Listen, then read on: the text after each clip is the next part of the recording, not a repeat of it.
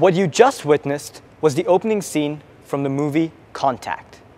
For the last century, we've been generating a bubble that's been expanding outwardly at the speed of light. We call this the Earth's radio bubble, or radiosphere. It is the means for an alien civilization within a 100 light-year radius to tune in, to jam to our tunes, or to get an idea of pop culture on Earth. What might they think of us? Would they be amused or offended by our movies, music, and musings about them? Would Zayn Malik and Lady Gaga be the faces of the human race? In my talk, I'm going to speculate as to what might happen if and when we encounter alien life that's vastly superior in intelligence to us. Contact might happen in two ways. One, the aliens might announce their existence through radio communication. Or two, they may stop by our skies in their spaceships. Either way, the event will have a profound impact on the psyche of human beings everywhere. This is what aliens have been depicted as in pop culture.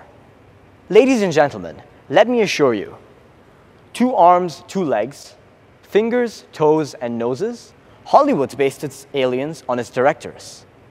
We need to expand our mind's eye because one thing's for certain: intelligent alien life will be nothing like anything we've ever imagined. And the last thing we want to do is greet them with a bewildered face. Check out these bizarre and alien-looking creatures that exist right here on planet Earth. These creatures call planet Earth home, just like us. They are carbon-based, just like us. They are made of DNA, just like us. They breathe oxygen and need water to survive, just like us. Now let's consider creatures from a different planet altogether. They may not be carbon-based, they may not be made of DNA, but of a different molecule altogether. They may not breathe oxygen, and to them, water may be poison. It's nigh impossible to conceive of what such creatures would look like. Let's move on to consider the cultural, political, and theological implications of an encounter with alien life. As I've already established, contact might happen in 2 ways. 1, the aliens may ring us up on the radio phone, or 2, they may drop by. I'm going to be exclusively considering the more exciting option, an actual alien visitation. Many parallels can be drawn between an alien force and the powerful Spanish Armada when they arrived on the shores of South America, guns blazing, with their massive ships, germs, and steel armory. If an alien force was to visit us, that would make their technology far superior to anything we have on Earth, because in order to get here, they would have to traverse the vast interstellar expanses that separate us from other star systems. Politically, the implications of an encounter with alien life would be that our illusions of grandeur and self-importance would crumble. We would see ourselves for what we truly are, a young species on the shores of a vast ocean of knowledge. We would be forced to unite. Old alliances would become meaningless. The United Nations would take on new meaning. Entirely new offices would have to be instituted at the governmental level. Currently, we have ministers of internal and external affairs. A new portfolio, the Ministry of Cosmic Affairs. We would have to redefine what we mean. How would you negotiate with a being millions of years more advanced than you? Culturally, the impact would be profound.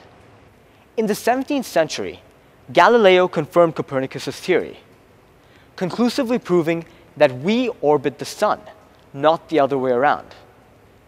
Conclusively proving that we aren't the center of the universe. The backlash to this idea is proof enough of how deeply it shook us up. Even today, many of our species hangs on to similarly narcissistic sentiments about our place in the universe. How would our culture be affected by the arrival of a more dominant alien culture?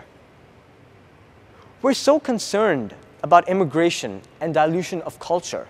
What happens when our cities are flooded by citizens of another planet?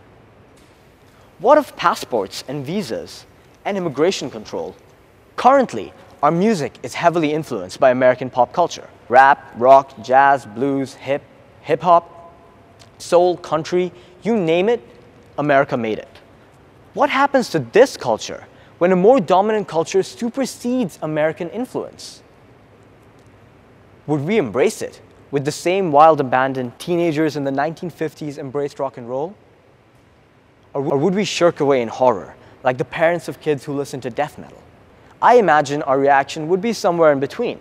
Perhaps we'd evolve some sort of alien-human fusion funk? Legally, our thinking would be significantly impacted by an encounter with alien life. We would have to re-evaluate what we mean by human rights and legal personhood. Currently, rights aren't just afforded to humans. Corporations have entirely individual sets of rights and are recognized as individual bodies. A court in Argentina awarded certain human rights to an orangutan. In the movie Avatar, we see sentient beings like the Na'vi, who aren't human. But who here in this room would deny them human rights? We need to prepare ourselves to expand our notion of human. Long as we're on legal rights, what of our patents and copyright that we guard so zealously? Our technology would be laughably primitive in the face of alien innovation. Scientifically and technologically, we would have much to learn.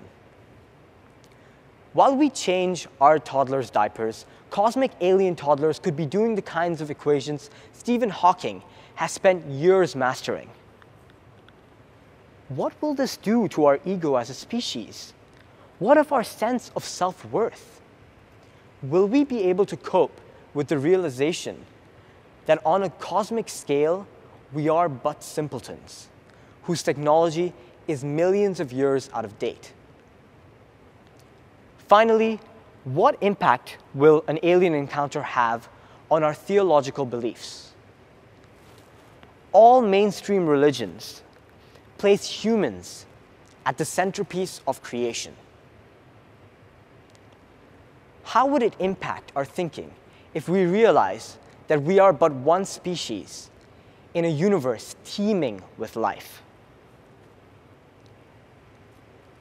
The possibility that there's life out there is exciting, exhilarating, and simply spine-tingling. But I'd like to leave you with an equally arresting thought.